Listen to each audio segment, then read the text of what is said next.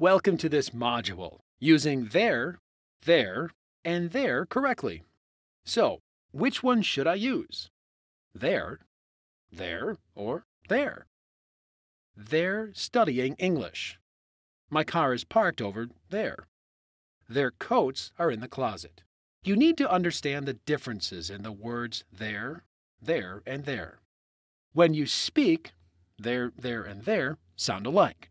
However, these three words are used and spelled differently. You need to remember these differences to write the words correctly. There means they are. There refers to a place. And there is a possessive adjective. In this activity, you will see some examples of there, and there. Read these examples and study the three words. Notice the word there is the contraction for they are. They're playing basketball. Notice that there is a subject pronoun. They with the verb are. There means they are. Here are some examples. They're studying English now. They're on the playground now. They're at the soccer field. They're in school today. The word there indicates a specific location or a place. The White House, the Capitol, the Supreme Court. The White House is there. There is an expression of place.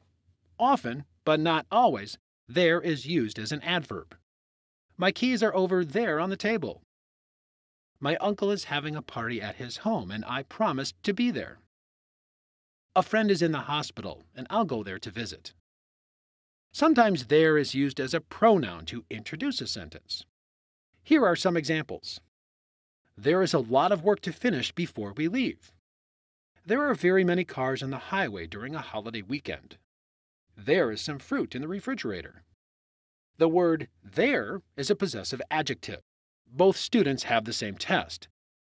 Susan and Mary are studying for their test. There is a possessive adjective.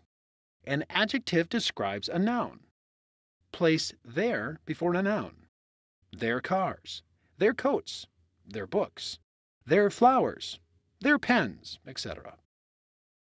Examples include the students are studying their lessons. The athletes are doing their exercises. The children are watching their favorite TV program. You have completed this lesson on using there, and there correctly.